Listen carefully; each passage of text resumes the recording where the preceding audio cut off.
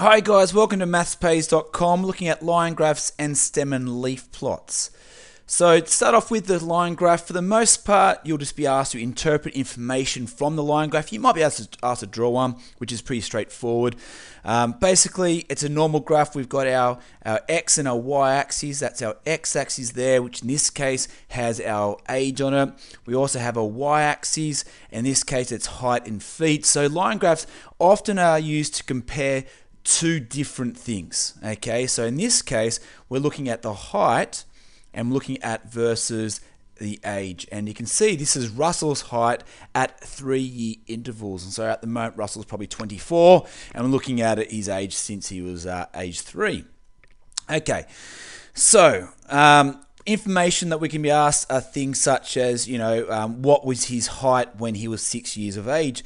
We can see here that's our 6 years of age. We go up to our little dot, go across to the y-axis there, and he was 2.5, in this case 2.5 feet. So at 6 years old, he was 2.5 feet. We might be asked to say what was his height, I guess, when he is 24. So again, we can go up to the very top one, 24 now. That's a bit of an estimation, probably about 6.1 feet approximately. So we can be asked for information. We can ask about like the difference between his height between 6 years and 3 years, which in that case, our 6 years and 3 years would be our 2.5 feet, and we can subtract the 2 feet, which means therefore we have a half a foot difference in those 2 years. So it's basically just reading information off. If you're asked to draw it, then we simply put the dots for 3 and 2, for 6 and 2.5, and then we just join them with straight lines. So again, very straightforward. Just make sure you remember all your titles. But basically, as I said, it's more reading information off. Now, the more challenging one, which we're looking at, is our stem and leaf plot. This is significantly more challenging. If you have not seen this, it can look really, really strange.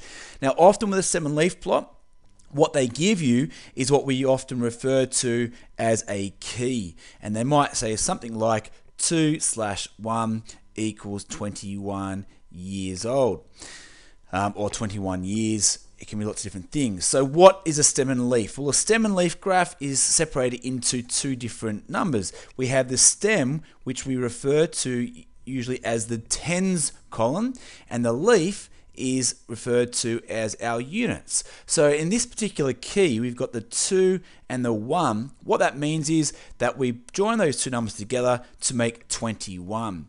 So if I looked for maybe the highest score in this particular graph, we've got the 8 here and the 5. So if we put that together, we can say it makes 58 for the highest. I had to put high then for highest. What is the lowest score? Well, in this case, we put the 1 and the 0 next to each other. That makes 10. Therefore, if we're looking for the range, which is the highest, subtract the lowest, we're doing 58 take away 10, which equals 48.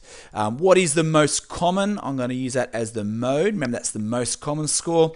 We've got 2 1s here, and we've got 2 5s here, which means the mode is 41, and it's also 35 because they both occurred the same amount of time. So again, with a stem and leaf graph, we put the stem and the leaf together to make those numbers. If I had to write the numbers out as is, we would have the smallest one, there would be, as we can see, 10, then followed by 13, then 16, then 21, 26, 27, 28, etc. And you can see how we're building those numbers there, each with the stem and followed by the leaf, or in other words, the tens and the units column going together. Okay, basically that's what we have for stem and leaf. It's not too challenging. Just make sure too that when you are drawing them, that you have these ordered. That's really important, particularly later on when we start looking at things to do with the median. Very crucial that they are ordered. The other thing too, make sure you don't put commas in between. We don't need commas, and in fact, if you put commas in, that's going to be incorrect. So we just want to have the stem and the leaf, and then the numbers as is from smallest to biggest. That's a stem and leaf graph, guys. That's a line graph. Hope that made a little bit of sense. Any questions, make sure you ask. Have a good day.